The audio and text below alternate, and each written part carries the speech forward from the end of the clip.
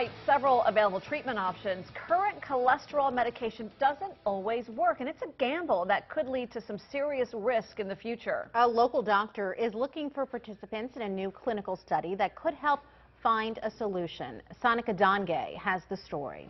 Take a little listen to your heart and lungs. Hilda Manby is in for a checkup this morning.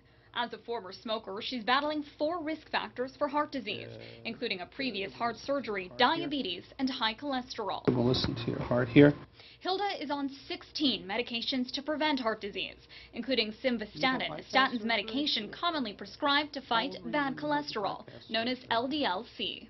Hilda is one of 78 Americans who suffer from high cholesterol, but 13 million Americans in the U.S. are on high cholesterol medication that doesn't lower their levels enough. That's why Dr. Horowitz is participating in a new clinical trial that targets cholesterol in a very different way.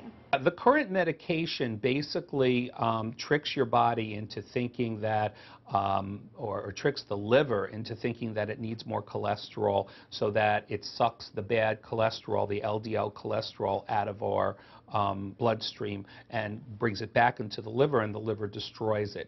This new medication works in a different way to accomplish the same thing. PCSK9 inhibitors increase the number of receptors on the liver instead of tricking the existing receptors to do more work. And unlike the currently popular statins medication, preliminary studies showed these inhibitors do not have as many side effects, including liver damage and muscle spasms. We're hoping that this study will show that not only do they lower cholesterol, but that they will reduce the risk of cardiovascular disease as well. PCSK9 inhibitors are not currently on the market, but may be available as early as the end of the year.